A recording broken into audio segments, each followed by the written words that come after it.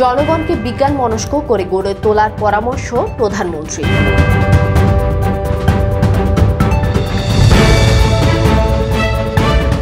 Aedes ধ্বংসে crush প্রোগ্রামে আটকে আছে সিটি কর্পোরেশন।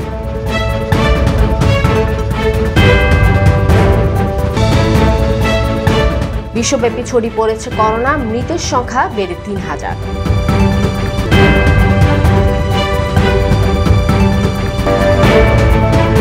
নরউইচের কাছে ট্রাইবেকে হেরে টটেনহ্যামের বিদায়।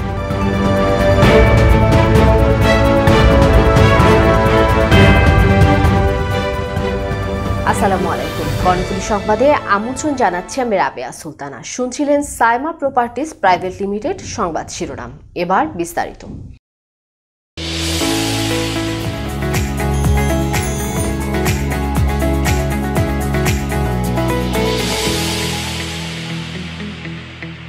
Saima properties private limited.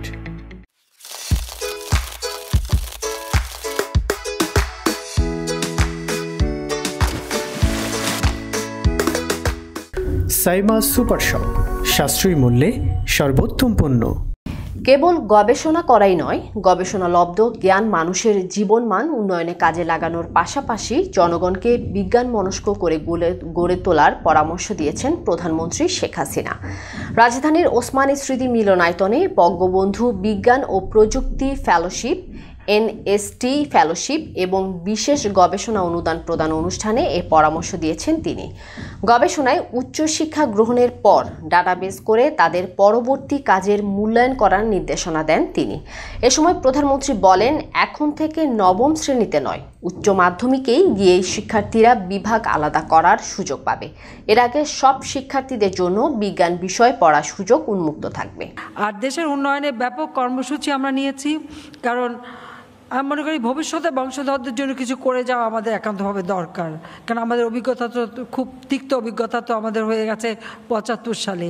কাজেই আর জন্য বাংলাদেশকে থমকে দাঁড়াতে না হয়, সেজন্য আপনারা জানেন যে আমরা ইতিমধ্যে আমাদের দেশের উন্নয়নের ক্ষেত্রে আমি যখন ২০০৯ সালে সরকার গঠন করলাম, আমরা উদ্যোগ নিলাম ২০১০ থেকে ২০ প্রেক্ষিত পরিকল্পনা, অর্থাৎ একটা কাঠামো গড়ে তুললাম যে কিসের ভিত্তিতে আমাদের উন্নয়ন প্রকল্প আমরা নেব, দেশকে আমরা কোথায় নিয়ে যেতে চাই ২০২১ সালের মধ্যে।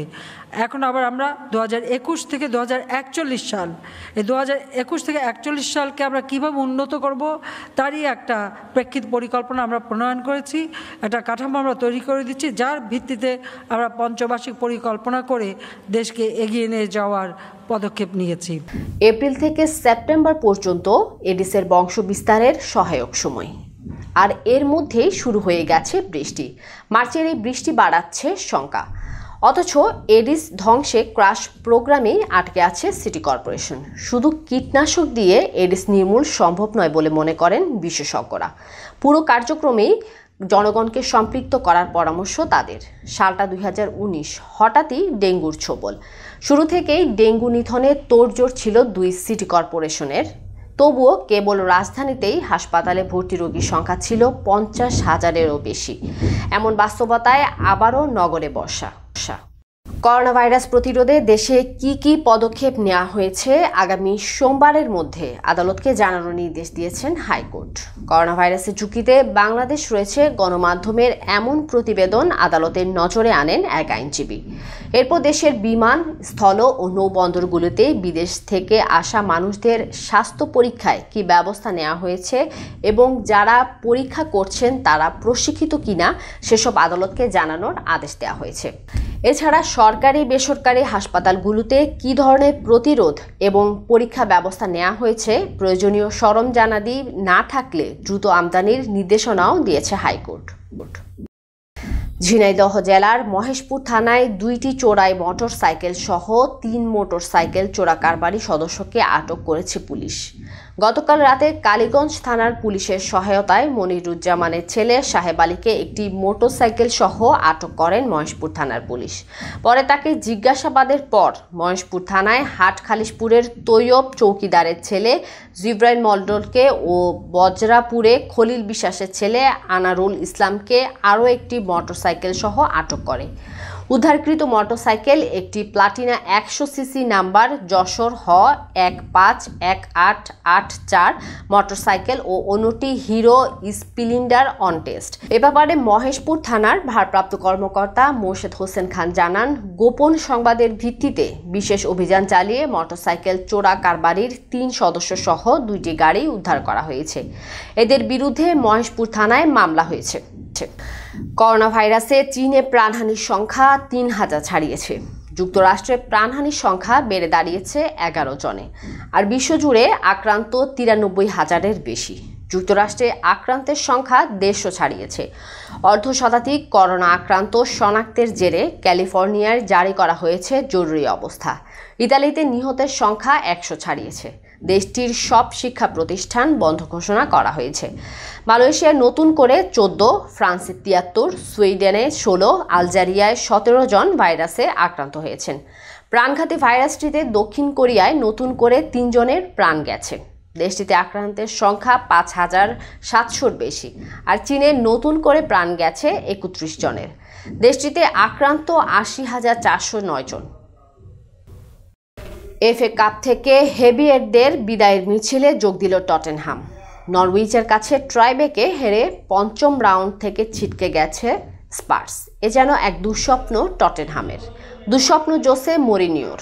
লিগে অব্যাহত বাজে ফল এবার এফএ কাপের 5ম রাউন্ডেও বাজল বিদায় ঘণ্টা।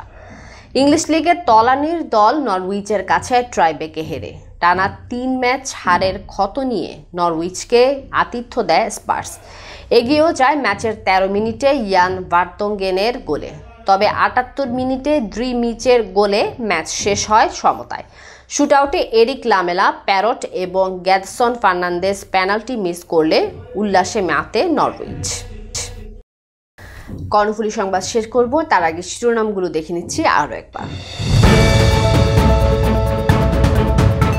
জনগণকে বিজ্ঞান মনস্ক করে গড়ে তোলার পরামর্শ প্রধানমন্ত্রী।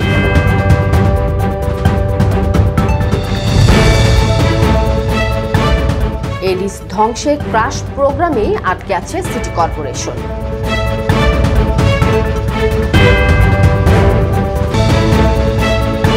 বিশ্বব্যাপী ছড়িয়ে পড়েছে করোনা, মৃতের সংখ্যা বেড়ে 3000।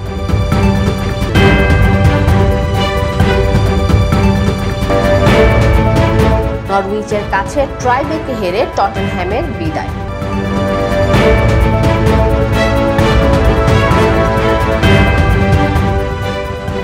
এ ছিল এখনকার মতো। প্রতিদিন রাতে আমাদের সংবাদ দেখার আমন্ত্রণ। ধন্যবাদ সবাইকে।